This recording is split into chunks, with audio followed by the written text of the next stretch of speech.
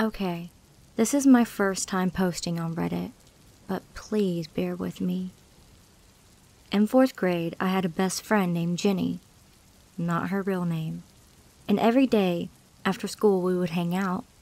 It was awesome because Jenny was actually neighbors with my grandmother, and every day I would go to my grandmother's house after school.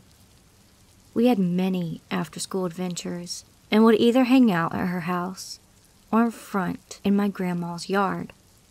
My grandmother and Jenny both lived at the end of the street. It was a dead end.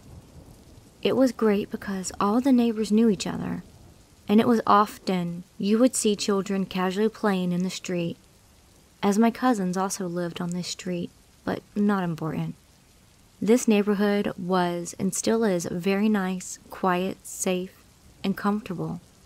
One day after school, I was alone at my grandmother's house when I saw an unfamiliar car pull up to one of my grandma's neighbor's house. It immediately took me off guard as I hadn't seen this vehicle before. I went out into my grandmother's front yard when I saw 2 men get out and approach the neighbor's home. I was very confused and concerned, as I have never seen these men before, and because the home that they were approaching has been abandoned for a while, although still an elder man's home. Moments later, Jenny comes over to my grandmother's house. She was going to ask me if I wanted to play, as we did every day. Jenny noticed the concerned looks on my face in the direction of the home and asked me, "What's going on?" I told her about the 2 men that had gotten out of the unfamiliar car and how they went up to the presumably abandoned home.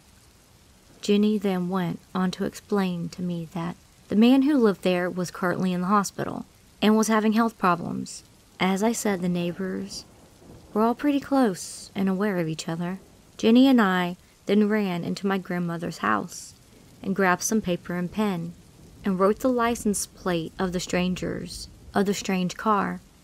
After we did so, we were becoming increasingly curious, as we were as kids, and became trying to see where the men exactly went. We got closer to the home, and we believed they were ransacking, and that's when one of the men spots us. We booked it, and being the unknowing and immature kids we were, we giggled and laughed for some reason that I don't even understand. In front of my grandmother's house, there are 2 big, narrow, vertical bush-like trees. Jenny and I, being curious and immature, hid behind these as we continued giggling. I'm honestly not sure why we didn't just go inside my grandmother's home, as the door was actually before the bushes. But we were curious, I guess. We peered our head out, trying to see where the men were. And that's when we saw that they have gotten in their car. They were now both scanning almost every inch of the area as they were driving back up the street. Only looking back at this, I feel like at this moment, we were in danger. For some reason, we didn't feel like we were in danger and continued giggling. The men left after this and never returned. The men were obviously taken off guard, and I'm honestly still 100% sure that what they were doing, or why they seemed like they were scanning the area.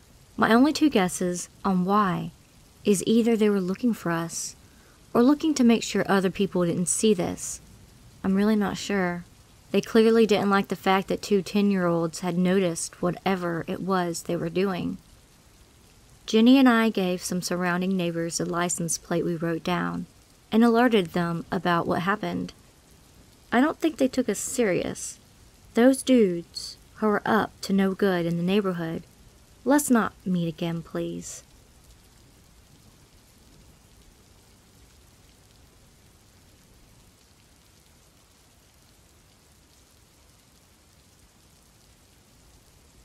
This happened a couple years ago, and while not the scariest situation, it was definitely creepy. I was on my way back to work and decided to stop by the mall first to pick up some things I needed. As I was walking to my destination, I heard a voice behind me say, "Hello, Megan, how are you?" I turned out expecting to see someone I knew, but was surprised to see a tall man I've never seen before smiling at me. He said, "Hey, Megan," again, and I sputtered a meek, "Hi," and kept walking. I thought maybe he said ma'am, and I just misheard it, so I ignored it and keep walking to my destination. Once I get to the store, I notice he's still behind me, and he enters the store with me. My gut is telling me this is not normal, but I try once more to give him the benefit of the doubt. I'm looking through a rack of clothes when I look up and I see him looking around the store as if he's looking for someone.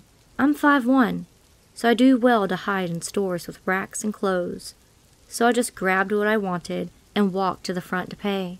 I looked up again and he was standing right by me and staring.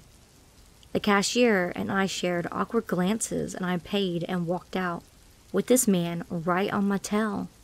So I got fed up and turned to him and said, "What the hell do you want?" He then said, "You," and just walked away. So I walked to my car the whole time looking over my shoulder to make sure he wasn't nearby.